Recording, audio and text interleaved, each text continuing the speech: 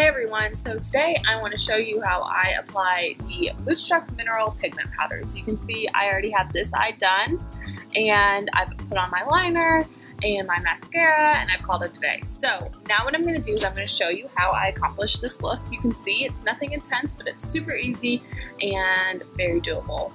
So the first thing you're going to do is you're going to take your eye primer and you're going to apply it to your eye, hence the terms eye primer. What you're going to do is you're just going to put a little drop on your finger, just like that. That's almost too much. That's what I use for like 2 eyes.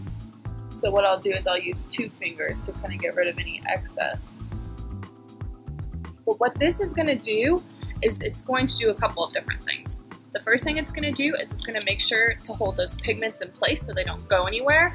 It's also going to bring out the color of the pigment. So you're not going to have to use as much product to accomplish your look.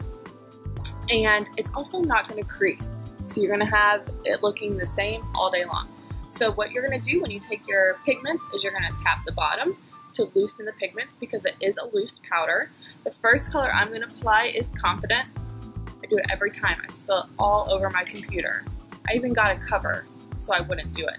I'm going to take my Crease Brush and I'm just going to dip it in a little bit into the pigments and I'm going to come over to my mirror and I'm going to apply it. I'm going to press it into my outer corner and then I'm going to come up just above my pupil and I'm going above my crease, not in my crease, because if I did it in my crease, when I open my eyes, you wouldn't be able to see it.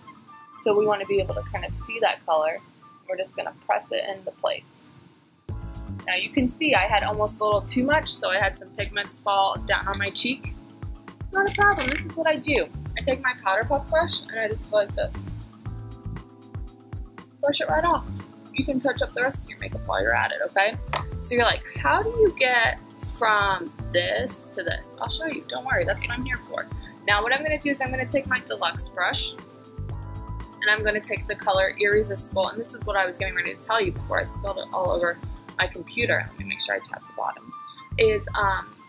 The pigments come in 32 different colors. Some of them are matte finish, some of them are shimmery. This is a matte finish, a matte brown. Again, I'm just gonna press it right onto my eye. And you wanna make sure you press because if you sweep, those pigments are just gonna fall all over your face, okay? Next thing I'm gonna do, I'm gonna show you a picture of the pigment so you can see that. Next thing I'm going to do is I'm going to take my pigment in the color Gorgeous. I love this color. It's like a sparkly gold color. And I'm going to come into my inner crease, or my inner eye, my inner crease. I guess it is my inner crease too. Just kind of get those pigments in there like that. Just like that.